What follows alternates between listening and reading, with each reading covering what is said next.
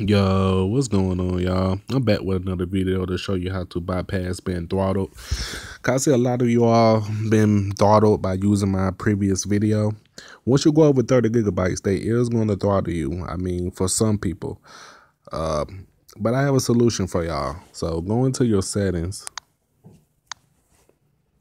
more, and cellular networks, and preferred network mode. See, what they don't tell you is they throttle your LTE speed.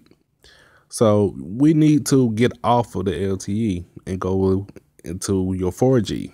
A lot of people forget about 4G, but 4G is still decent speed. So you usually go into LTE off.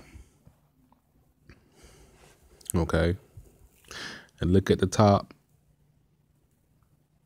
4G will pop up eventually.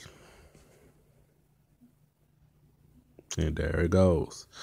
Now, if you've been throttled and your speed is just absolutely terrible, do this and do a speed test.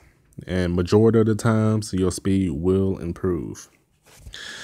And that's pretty much it. If this helped you out in any way, please like and subscribe because I got a lot of more content coming very, very soon.